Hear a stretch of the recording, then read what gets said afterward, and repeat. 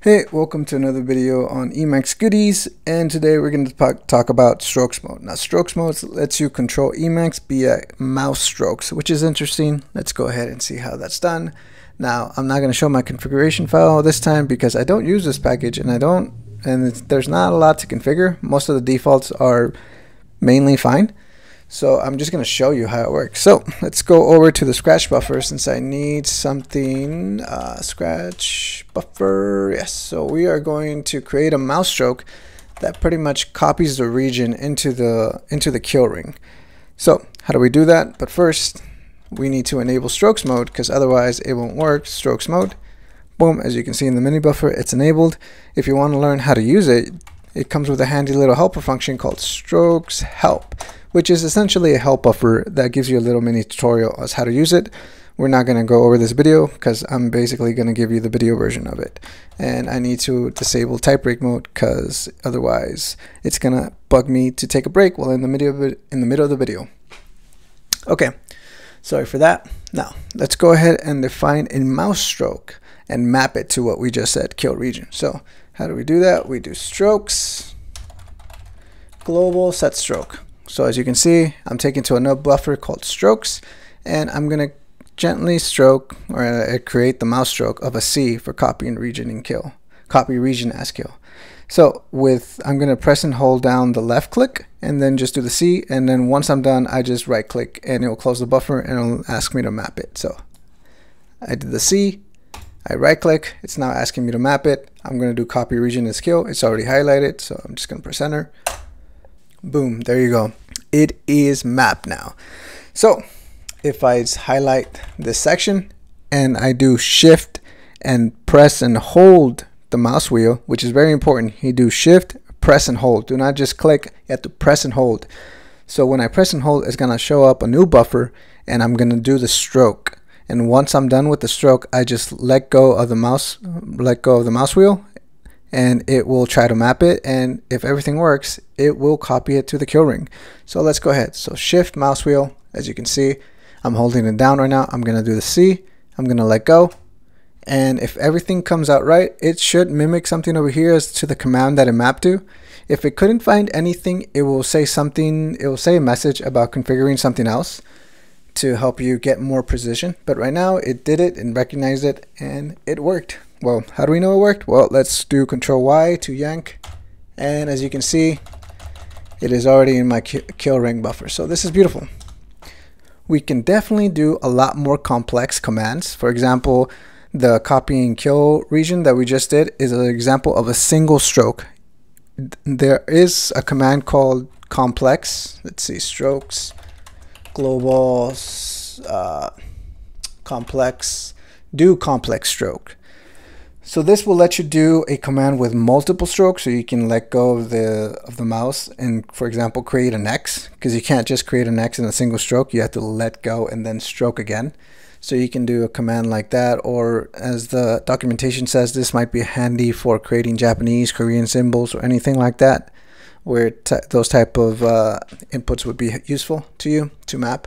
But yes, things like that. We're not going to demo that because from my experience of testing it out, it doesn't work that well. It looks like you have to configure or mess around with the configuration option as to how precise you want it to be. And for this video, that might be just a little too long. But anyways, well, it might be too long to narrow it down to exactly how you want it. So that'll be just a little homework or challenge up to you if you find this useful. But yes, now let's go ahead and to the other sections. So let's say you have a list of strokes you've defined and you're saying, hey, I forgot what strokes are available for me. You can also do meta x strokes list strokes, and it will show the command and the stroke. So the little red dot right here to see. So that's pretty much how it knows, or at least how you can view what it does. You can also do, I believe, strokes.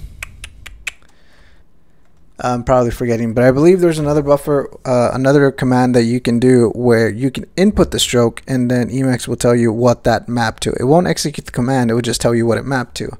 I believe that was also an option in here. So let's go ahead. Let's see, what else can I show you? Well, let's go ahead and jump into the customization things of customization side of things. So Actually, oops, Control F strokes mode, and if we jump into the file itself and then go into the def custom section. So right now so you have the lighter mode, how you want it to define. So strokes, you can use what character, as you saw in the little strokes buffer, we were using the little @ sign, @ symbol to do it. You can put a little happy face, an X, a dot, whatever you like, you know, just to change it. The strokes minimum match score, so changing this will also help Emacs try to figure out what type of stroke, so you can mess with it to either make it more precise, more loosely, up to that. We're not going to mess with it in this video. And also the strokes resolution, so Emacs uses a 9:9 grid right now. If you put it 9, it makes it 9:9. The most you can do is like 30 something. So the more grids you can do, the more complicated a command you can do, as long as what the documentation says. So that might also be something that you want to save or mess around with as well. So these two, depending on how in depth you want to go, are probably options that you'll be changing the most. But yes, besides that, here's the strokes file in which you can save your strokes command. That way in other Emacs sessions you can just load them up and start using them.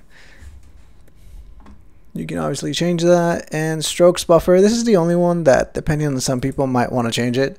So if you're okay with a new buffer being popped up, like the strokes buffer, and then doing it right there, if you're okay with that, then just leave it as true.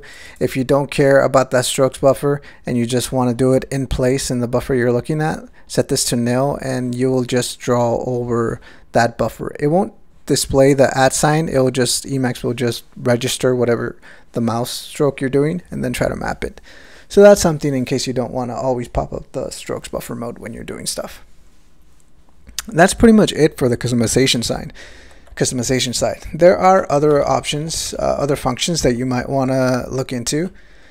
For example, here we go. The scribe stroke. This is the one that I was taking. Displays the command stroke, which maps to reading stroke interactively. So you just read the stroke, enter the stroke, and then Emacs will try to tell you. But yes, go ahead and look at this and see if there's anything else that piques your interest. Because personally, I think it's pretty cool. I don't think I will ever use this because I'm pretty comfortable on the keyboard.